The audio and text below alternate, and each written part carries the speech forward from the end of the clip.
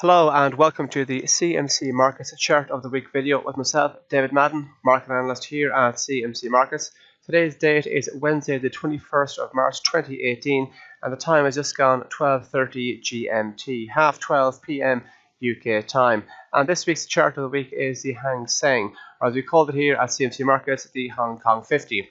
So taking a look at the price action over the last few months, we can see that the market had a very strong finish to 2017 and went on and had quite a positive start to 2018. It's a classic example of higher highs and higher lows.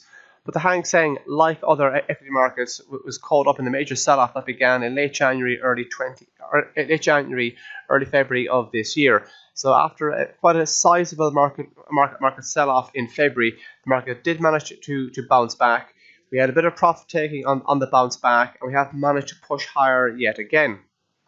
Overnight, the Hang Seng traded just north of 32,000, a level not seen in over 6 weeks. It's the only major global equity index to actually create a multi-week high, considering what's going on in the wider equity market. So, seeing as the Hang Seng is ratcheting up multi-week highs when other markets are languishing, it would suggest to me that the Hang Seng is in a far better shape in terms of correction mode than the other global equity markets. So if the market does manage to retake the 32,000 level, we could be looking at testing this price here created in this high here created in early February rather, of 32,368. If you go north of that, the big psychological number to watch out for to the upside would of course be 33,000, and if you go beyond that, then the January high of 33,525 would then come on the radar.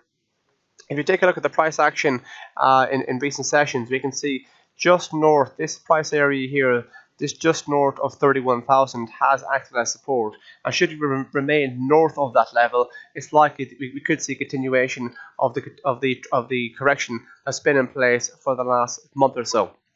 But if you do manage to drop below 31,000, we could look at finding support in at the 100-day moving average, this line here, which comes into play at 30,330. Notice how the 100-day moving average did manage to actually provide support only a few weeks ago.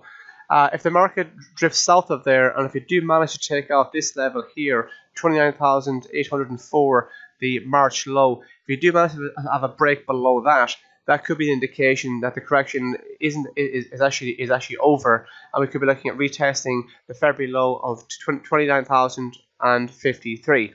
Well, that's all for me this week. Thank you very much.